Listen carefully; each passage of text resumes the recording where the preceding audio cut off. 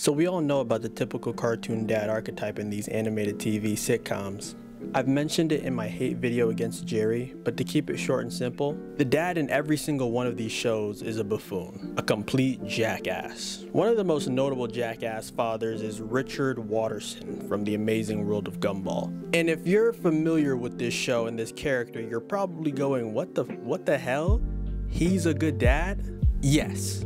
Well, for his standard, yes. Because Richard has probably the intelligence span of a 5-year-old. He doesn't have a job, nor do I think he's ever had one. He's pretty lazy and not an overall good role model for the kids at all. But this does not mean he's a bad father. And even though Nicole is portrayed as like this super mom who can do just about anything, she needs Richard. I can remember in this one particular episode when Nicole gets a raise at her job, and after telling her family and damn near everyone in the town, Richard gets sad that he doesn't feel appreciated. And Anais suggests that he just go talk to Nicole about it. After attempting to do so, Nicole condescendingly says that they should go look at all of Richard's hard work, to which Richard showcases his unorthodox parenting skills, which seem to be effective but does not please Nicole. And after dissing him one last time, Richard goes on strike.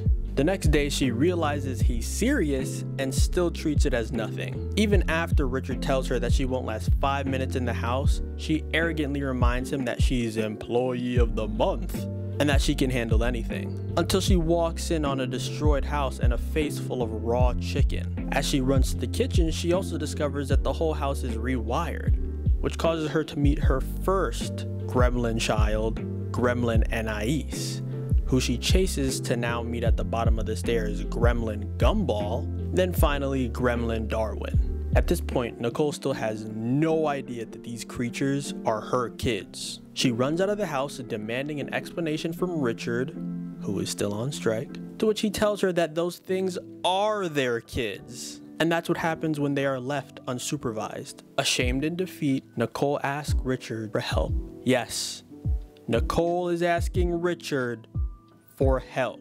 They discover that the gremlins have some old guy tied up and are about to launch his ass. This gives Richard the perfect stage to show off his parenting abilities to Nicole.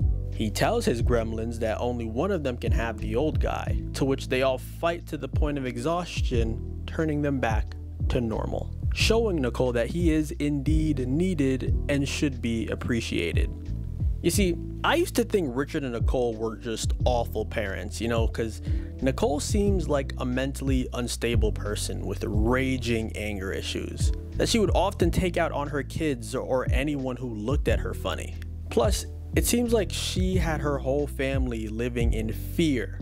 But after getting a taste of the real world myself, and looking at all of Nicole's responsibilities, put that on top of her completely incompetent family, I realized I'd be on edge too if I were in her shoes. Richard took me a while though, because his childlike behavior on top of him being somewhat of a deadbeat, I didn't even understand how he'd even qualify to be a good parent or capable parent. But I realized that they're not bad parents. Their method of parenting is just different. Plus, that episode, The Choices, really opened my eyes about their relationship and unconditional love for each other. But yeah, comment more characters I should make vids on, by the way. Thanks for watching.